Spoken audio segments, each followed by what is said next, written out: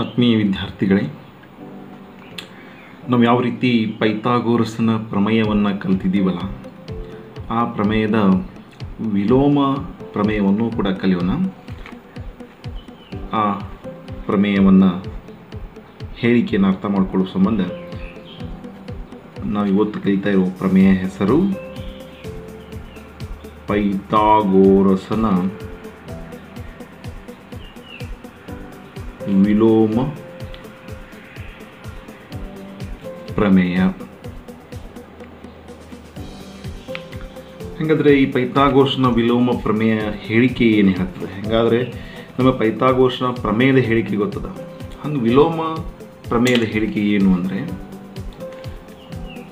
ನೋಡಿ, ಯಾವುದೇ ಒಂದು ತ್ರಿಭುಜದಲ್ಲಿ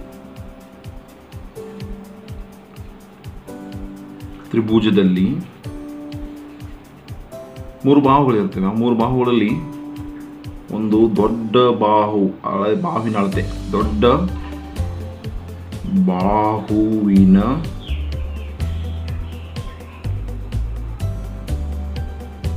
ಮೇಲಿನ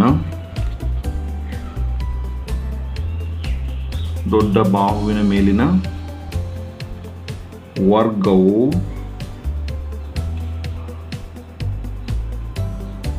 ಉಳಿದೆರಡು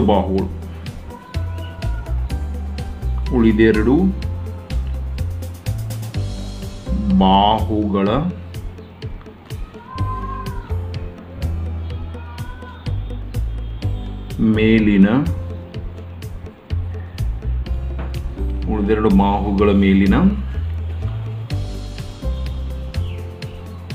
ವರ್ಗಗಳ ಮೊತ್ತಕ್ಕೆ ಸಮವಾಗುತ್ತಿದ್ದರೆ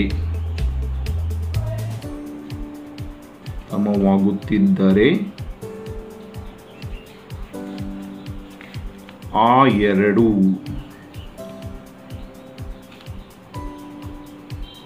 ಬಾಹುಗಳ ನಡುವೆ ಲಂಬಕೋನ ಏರ್ಪಡುತ್ತದೆ.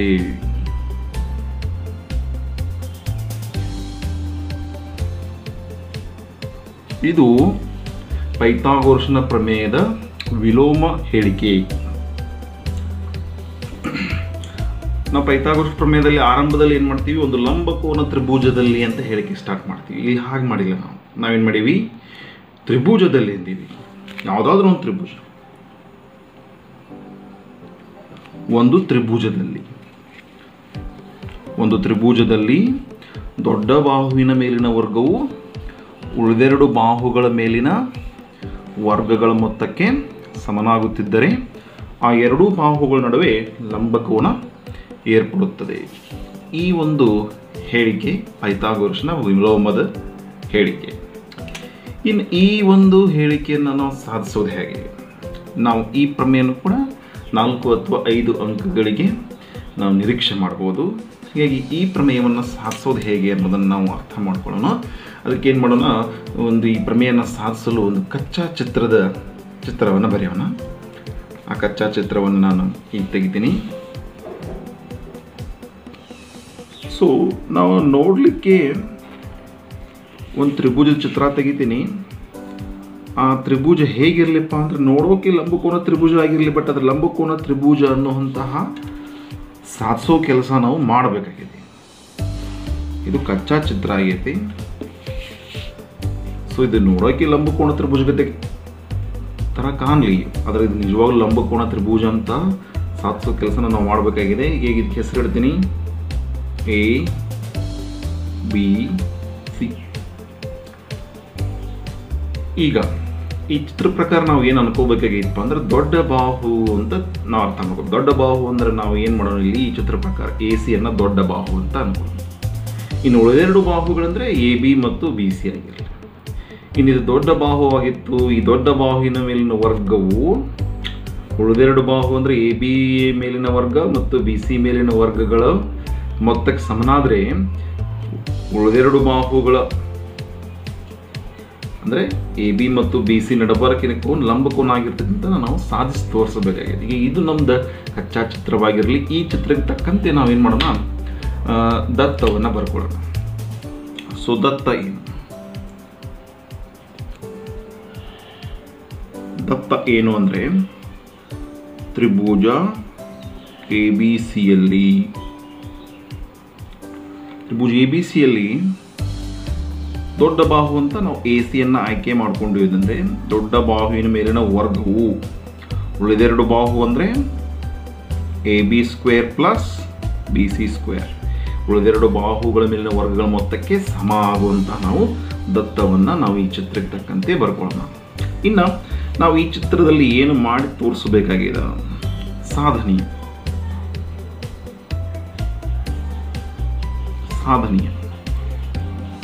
ಸೊ ಸಾಧನೀಯ ಏನು, ನಾವೇನು ಮಾಡಿ ತೋರಿಸ್ಬೇಕಾಗ್ಯದ, ಎ ಬಿ ಮತ್ತು ಬಿ ಸಿ ಮಧ್ಯದ ನಡುವಿನ ಕೋನ 90 ಡಿಗ್ರಿ ಲಂಬ ಕೋನ ಅಂತ ಏರ್ಪಡ್ತದೆ ತೋರಿಸ್ಬೇಕು. ಈಗ ನಾನು ಈ ಕೋನದ ಹೆಸರನ್ನು 3 ಅಕ್ಷರಲ್ಲೂ ಬರಿಬೋದು, 3 ಹೆಸರಲ್ಲಿ ಎ ಬಿ ಸಿ ಅಂತಲೂ ಬರಿಬೋದು. ನಾನು ಅರ್ಥ ಮಾಡ್ಕೊಳ್ಳಿಕ್ಕೆ ಅನುಕೂಲ ಆಗಲಿ ಅಂತ ತಿಳ್ಕೊಂಡು ಕೋನ ಬಿ ಹೆಸರನ್ನು ನಾನು ಬಿ ಅಷ್ಟೇ ಅಂತೀನಿ. ಆ ಬಿ ಯ ಬೆಲೆ ಎಷ್ಟಂತ ತೋರಿಸ್ಬೇಕಾಗೈತಿ, 90 ಡಿಗ್ರಿ. ಇದನ್ನು ನಾವು ಸಾಧಿಸಿ ತೋರಿಸ್ಬೇಕಾಗಿದೆ. ಇದು ಸಾಧನೆ. ಇನ್ನು ಈ ಸಾಧನೆಗೆ ನಾವು ಒಂದು ಹೆಚ್ಚಿನ ಕೆಲಸ ಮಾಡೋಣ, ರಚನೆಯನ್ನು ಮಾಡ್ಕೊಳ್ಳೋಣ. ರಚನೆ ಏನಾಗಿರಲಿ, ರಚನೆ. ಸೊ ರಚನೆ ಏನು ಮಾಡ್ಕೊಳ್ಳೋಣಪ್ಪ ಅಂದರೆ, ಈ ತ್ರಿಭುಜದಲ್ಲಿ ನಾವು ಎಲ್ಲ ಸಾಧನೆಯ ಮಾಡೋಕ್ಕಾಗೋದಿಲ್ಲ, ಅದಕ್ಕೆ ಈ ತ್ರಿಭುಜವನ್ನು ನಾವು ಉಪಯೋಗಿಸೋಣ. ಬಟ್ ಇದಕ್ಕೆ ರಚನೆ ಏನು ಮಾಡ್ಕೊಳ್ಳೋಣಪ್ಪ ಅಂದರೆ, ನಾವು ಪಿ ಕ್ಯೂ ಅನ್ನುವಂಥ ರೇಖೆ ಹೇಳ್ಕೊಳ್ಳೋಣ. ಪಿ ಕ್ಯೂ ಅನ್ನೋಂಥ ರೇಖೆ ಏನಾಗಿರಲಿಪ್ಪ ಅಂದರೆ ಎ ಬಿಗೆ ಸಮ ಆಗಿರಲಿ. ಎ ಬಿ ಅಳತೆ ಮತ್ತು ಪಿ ಕ್ಯೂ ಅಳತೆ ಅನ್ನುವಂಥ ಸಮ ಅಂತ ಪಿ ಕ್ಯೂ ಅಂತ ರೇಖೆ ಹೇಳ್ಕೊಳ್ಳೋಣ. ಆಮೇಲೆ ಕ್ಯೂ ಆರ್ ಅನ್ನುವಂಥ ರೇಖೆ ಹೇಳ್ಕೊಳ್ಳೋಣ, ಅದು ಬಿ ಸಿಗೆ ಸಮ ಇರಲಿ. ಆಮೇಲೆ ಪಿ ಕ್ಯೂ ಮತ್ತು ಕ್ಯೂ ಆರ್ ಅನ್ನುವಂಥ ನಾವು ಹೊಸದಾಗಿ ಎಳೆಯುವ ರೇಖೆಗಳು ಹೆಂಗಿರಲಿ, ಪಿ ಕ್ಯೂ ಲಂಬ ಕ್ಯೂ ಆರ್ನೂ ಆಗಿರಲಿ. ಪಿ ಕ್ಯೂ ಮತ್ತು ಕ್ಯೂ ಆರ್ ಅನ್ನುವಂಥ ರೇಖೆಗಳು ಎ ಬಿಗೆ ಪಿ ಕ್ಯೂ, ಬಿ ಸಿಗೆ ಕ್ಯೂ ಆರ್ ಸಮ ಆಗೋದ್ರ ಜೊತೆಗೆ ಪಿ ಕ್ಯೂ ಮತ್ತು ಕ್ಯೂ ಆರ್ ಒಂದು ಬಿಂದುವಿನಲ್ಲಿ ಕೂಡಲಿ ಲಂಬವಾಗಿ. ಇನ್ನು ಹೀಗೆಲ್ಲ ಮಾಡಿದ ಬಳಿಕ ಇದರಿಂದ ಒಂದು ತ್ರಿಭುಜ ಆಗುತ್ತೆ. ಈ ಅಂಶಗಳಿಂದ ಹೇಗೆ ಆಗುವಂತೆ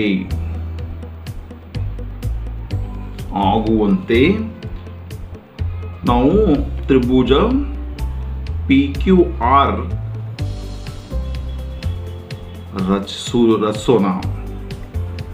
ರಚಿಸಿ. ಈ ಪಿ ಕ್ಯೂ ಆರ್ ತ್ರಿಭುಜದಲ್ಲಿ ಏನಾಗಿರ್ತಪ್ಪ ಅಂದ್ರೆ ಕೋನ್ ಕ್ಯೂ 90 ಡಿಗ್ರಿ ಆಗಿರುತ್ತೆ. ಯಾಕಂದ್ರೆ ನಾವು ಪಿ ಕ್ಯೂ ಮತ್ತು ಕ್ಯೂ ಆರ್ ನಡಬಾರ್ದು ಲಂಬ ಇದೆ ಅಂದರೆ ಕೋನ್ ಕ್ಯೂ ಬೆಲೆ ಏನಾಗಿರ್ತತಿ 90 ಡಿಗ್ರಿ ಆಗಿರ್ತತಿ. ಅದನ್ನು ನಾವು ಇನ್ನೂ ರಚನೆ ಮಾಡಿಲ್ಲ, ಈಗ ಮಾಡೋಣ. ಸೊ ರಚನೆಯನ್ನು ನಾನು ಮಾಡ್ತೀನಿ ನೋಡ್ರಿ. ಎ ಬಿ ಇದ್ದಟ್ಟೆ ನಾನು ಇಲ್ಲಿ ಪಿ ಕ್ಯೂ ಅನ್ನುವಂಥ ರೇಖೆ ಹೇಳ್ಕೊತೀನಿ, ಪಿ ಕ್ಯೂ. ಆಮೇಲೆ ಬಿ ಸಿ ಇದ್ದಟ್ಟೆ ನಾನು ಕ್ಯೂ ಆರ್ ರೇಖೆ ಹೇಳ್ಕೊತೀನಿ. ಹೇಗೆ ಅಂದರೆ ಈ ಪಿ ಕ್ಯೂ ಮತ್ತು ಕ್ಯೂ ಆರ್ ನಡಬಾರ್ಕ ಲಂಬಕೋನ ಏರ್ಪಡುವಂತೆ ಹೇಳ್ಕೊತೀನಿ.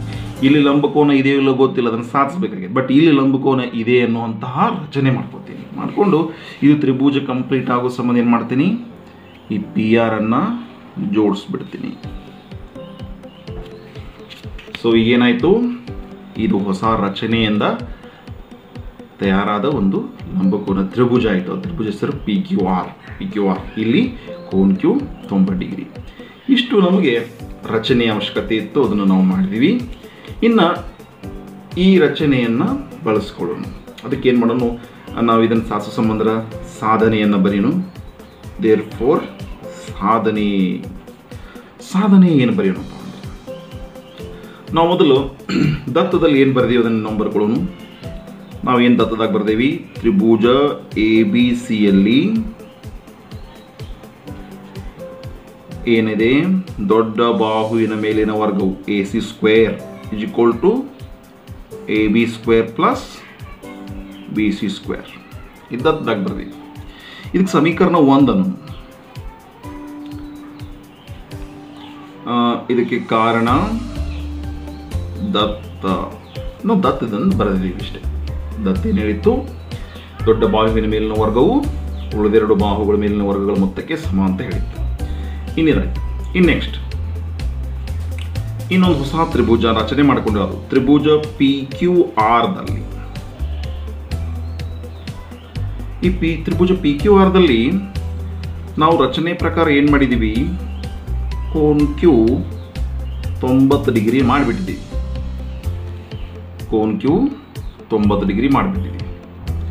ಇನ್ನು ಈ 90 ಡಿಗ್ರಿ ಮಾಡಿದ್ದೀವಿ ಅಂದರೆ ಇದಕ್ಕೆ ನಾವು ಪೈಥಾಗೋರಸ್ನ ಪ್ರಮೇಯ ಹಚ್ಬೋದು ಈ ತ್ರಿಭುಜಕ್ಕೆ. ಹಾಗಾದ್ರೆ ಪೈಥಾಗೋರಸ್ನ ಪ್ರಮೇಯ ಏನು ಹೇಳುತ್ತೆ? ವಿಕರ್ಣದ ಮೇಲಿನ ವರ್ಗ ಹೇಳುತ್ತೆ. ವಿಕರ್ಣ ಯಾವುದಿಲ್ಲಿ? ಲಂಬಕೋಣದ ಮುಂದಿನ ಬಾಹು ವಿಕರ್ಣ ಆಗುತ್ತೆ. ಈ ವಿಕರ್ಣದ ಮೇಲಿನ ವರ್ಗವು ಅಂದರೆ ಅದು ಯಾವುದು? P R square. ವಿಕರ್ಣ ಮೇಲಿನ ವರ್ಗವು ಉಳಿದೆರಡು ಬಾಹು ಯಾವುವು? P Q square plus Q R square. ಉಳಿದೆರಡು ಬಾಹುಗಳ ಮೇಲಿನ ವರ್ಗಗಳ ಮೊತ್ತಕ್ಕೆ ಸಮ ಅಂತ ನಮಗೆ ಪೈಥಾಗೋರಸ್ನ ಪ್ರಮೇಯ ಹೇಳಿದೆ. ಇದಕ್ಕೆ ಕಾರಣ ಏನು? ಪೈಥಾಗೋರಸನ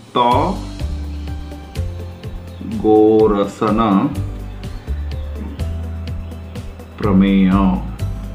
ಇದಕ್ಕೆ ಸಮೀಕರಣ 2 ಇದಕ್ಕೆ 2 ಅನ್ನೋದು ಬೇಡ. ಈಗ ಪಿ ಆರ್ ಸ್ಕ್ವೇರ್ ಹಂಗೆ ಇಡೋಣ.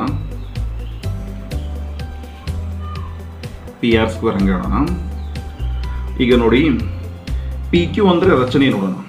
ಪಿ ಕ್ಯೂ ಅಂದರೆ ಏನು? ಪಿ ಕ್ಯೂ ಇದ್ದಲ್ಲಿ ಎ ಬಿ, ಪಿ ಕ್ಯೂ ಮತ್ತು ಎ ಬಿ ಸಮ. ಹಾಗಾಗಿ ನಾನು ಏನು ಮಾಡ್ತೀನಿ? P Q ಒಂದಲ್ಲಿ A ಬಿಯನ್ನು ತುಂಬ್ತೀನಿ. ಅದೇನಾಗತ್ತೆ? A B square.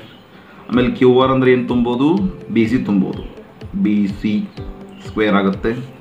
So ಈ ರೀತಿ ಮಾಡೋಕ್ಕೆ ನನಗೆ ರಚನೆಯಿಂದ ನಾನು ಇವುಗಳನ್ನು ಬದಲಾಯಿಸ್ಬಿಟ್ಟಿನಿ. ಏನಪ್ಪ ಅಂದರೆ ಪಿ ಕ್ಯೂ ಇದ್ದಷ್ಟು A B ಐತಿಗಾಗಿ A B, Q R ಇದ್ದಷ್ಟು ಬಿ ಸಿ ಐತಿಗಾಗಿ ಬಿ ಸಿ. ಈಗ ಇದಕ್ಕೆ ಸಮೀಕರಣ 2 ಇದೆ. ಇನ್ನು ನೋಡಿ, ಸಮೀಕರಣ 1 ಮತ್ತು 2 ನೋಡಲಾಗಿ ಏನು ಗೊತ್ತಾಗುತ್ತೆ? ಸಮೀಕರಣ 1ರ ಬಲಭಾಗವು A B square plus B C square ಇದೆ.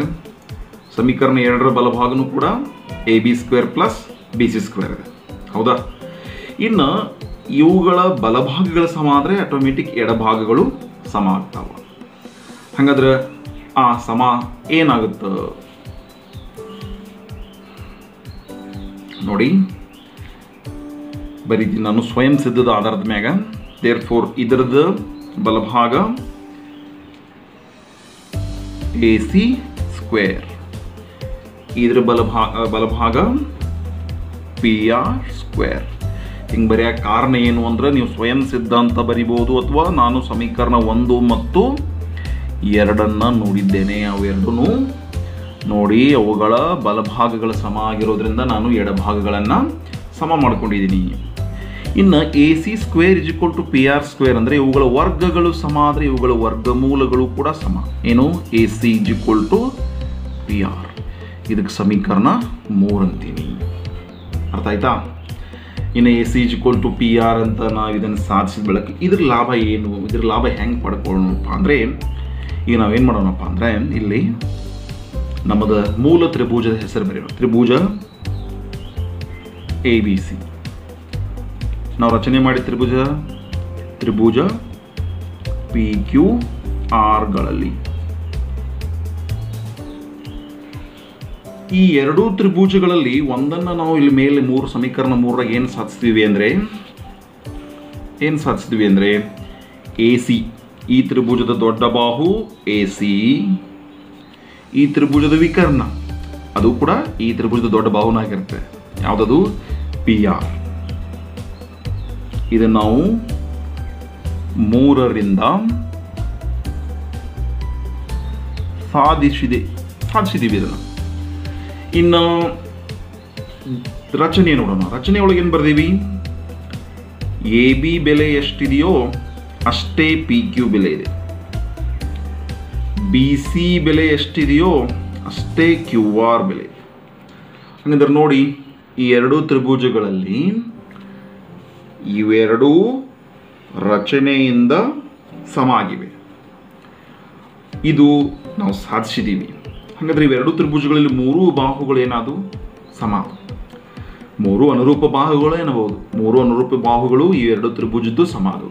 ಈಗ ಈ ಎರಡು ತ್ರಿಭುಜಗಳಲ್ಲಿ ಮೂರು ಅನುರೂಪ ಬಾಹುಗಳು ಸಮ ಆದರೆ ಆ ಎರಡೂ ತ್ರಿಭುಜಗಳು ಏನಾಗಿರ್ತವೆ ಅಂದರೆ ತ್ರಿಭುಜ ABC ಸರ್ವ ಸಮ ಆಗಿರುತ್ತೆ ತ್ರಿಭುಜ PQR. ಕಾರಣ ಏನು? ನಾವು ಸರ್ವಸಮತೆಯ ನಿಯಮಗಳನ್ನು ಕೂಡ ತಿಳ್ಕೊಂಡಿವಿ. ಅದು ಯಾವ ನಿಯಮ ಇಲ್ಲಿ ಉಪಯೋಗ ಆಗುತ್ತೆ ಅಂದರೆ ಬಾಹು ಬಾಹು ಬಾಹು ಸರ್ವಸಮತೆಯ ನಿಯಮ. ಇನ್ನು ಇವೆರಡು ತ್ರಿಭುಜಗಳು ಸರ್ವಸಮ ಆದರೆ ಮೂರು ಬಾಹುಗಳಿಂದ ಇವೆರಡು ಸರ್ವಸಮ. ಇನ್ನು ಉಳಿದ ಮೂರು ಭಾಗಗಳು ಸರ್ವಸಮ ತ್ರಿಭುಜಗಳ ಅನುರೂಪ ಭಾಗಗಳು ಸಮವಾಗಿರ್ತವೆ. ಈ ಮೂರು ಭಾಗಗಳು ಬಾಹುಗಳೇ ಆಗಿರೋದ್ರಿಂದ ಇನ್ನು ಉಳಿದ ಭಾಗಗಳು ಕೋನಗಳಾಗಿರ್ತವೆ. ಆ ಮೂರು ಕೋನಗಳಲ್ಲಿ ಒಂದು ಕೋನದ ಬಗ್ಗೆ ನಾನು ಮಾತ್ರ ಬರಿತೀನಿ. ಏನಪ್ಪ ಅಂದ್ರೆ ಈ ತ್ರಿಭುಜದಲ್ಲಿರುವ ಕೋನ ಬಿಯು ಸಮವಾಗುತ್ತದೆ. ಈ ತ್ರಿಭುಜದಲ್ಲಿರುವ ಯಾವ ಕೋನಕ್ಕೆ ನೋಡಿ, ಚಿತ್ರ ನೋಡಿದಾಗ ಬಿಯ ಸ್ಥಾನದಲ್ಲಿ ಇಲ್ಲಿ ಯಾವ ಕೋನವಿದೆ? ಕ್ಯೂ. ಹೀಗಾಗಿ ಕೋನ ಬಿ ಸಮ ಆಗುತ್ತೆ ಕ್ಯೂ. ಸೊ ಇದಕ್ಕೆ ಕಾರಣ ಏನು ಅಂದರೆ ಸರ್ವ ಸಮ ತ್ರಿಭುಜದ ಅನುರೂಪ ಭಾಗ ಅಥವಾ CPCT ಅಂತ ನೀವು ಇಂಗ್ಲೀಷ್ನಲ್ಲಿ ಬರೀಬೋದು. ಆಮೇಲೆ ನಾನು ಕೋನ್ ಬಿ ಹೆಸರು ಹಂಗೆ ಇಡ್ತೀನಿ. ಇನ್ನು ಕ್ಯೂ ಅಂದರೆ ಏನು ಅಂತ ಸ್ವಲ್ಪ ರಚನೆಯನ್ನು ನೋಡ್ತೀನಿ. ರಚನೆ ಒಳಗೆ ತ್ರಿಭುಜ PQR ರಚಿಸಿದಾಗ ಏನು ಮಾಡಿದ್ದೀವಿ? ಕ್ಯೂ ಬೆಲೆ 90 ಡಿಗ್ರಿ ಇರುವ ಹಾಗೆ ರಚನೆ ಮಾಡಿದ್ದೀವಿ. ಹಾಗಾದ್ರೆ ಕ್ಯೂದ ಬೆಲೆ ಏನು ಬರೀಬೋದು? 90 ಡಿಗ್ರಿ. ಸೊ ಇದನ್ನು ನಾನು ಮತ್ತೊಮ್ಮೆ ಕಾರಣ ಕೊಡೋದಾದರೆ ರಚನೆಯಿಂದ ನಾನು ಕ್ಯೂ ಬೆಲೆಯನ್ನು 90 ಡಿಗ್ರಿ ಅಂತ ಬದಲಾಯಿಸೀನಿ. ಇನ್ನು ಇದೇನು ಬದಲಾಯಿಸಿದಿಲ್ಲ ಇದನ್ನೇ ನಮಗೆ ಸಾಧಿಸಬೇಕಾಗಿತ್ತು. ಕೋನ್ ಬಿ = 90 ಡಿಗ್ರಿ ಅಂತ ಏನು ಬರೆದೇವಲ್ಲ ಇದನ್ನ ಸಾಧಿಸಬೇಕಾಗಿತ್ತು. ಏನು? ನಮ್ಮ ಸಾಧನೆಯ ಕೋನ್ ಬಿ = 90 ಡಿಗ್ರಿ ಆಗಬೇಕಾಗಿತ್ತು. ಆಯಿತು, ನಾವು ಕೋನ್ ಬಿ 90 ಡಿಗ್ರಿ ಅಂತ ಸಾಧಿಸಿದ್ವು ಅಂದರೆ ಏನರ್ಥ? AB ಮತ್ತು BC ನಡುವೆ ಲಂಬಕೋನ ಏರ್ಪಟ್ಟಿದೆ. ಅಂದರೆ ನಮ್ಮ ಹೇಳಿಕೆಯ ಪ್ರಕಾರ ಏನಾಗಬೇಕಾಗಿತ್ತು? ದೊಡ್ಡ ಬಾಹುವಿನ ಮೇಲಿನ ವರ್ಗವು ಉಳಿದೆರಡು ಬಾಹುಗಳ ಮೇಲಿನ ವರ್ಗಗಳ ಮೊತ್ತಕ್ಕೆ ಸಮನಾಗುತ್ತಿದ್ದರೆ ಆ ಎರಡೂ ಬಾಹುಗಳ ನಡುವೆ ಲಂಬಕೋನ ಏರ್ಪಡುತ್ತದೆ. ಹಾಗಾದರೆ ಏರ್ಪಟ್ಟಿದೆ. ಇದು ದೊಡ್ಡ ಬಾಹು, ಇವು ಉಳಿದೆರಡು ಬಾಹುಗಳು.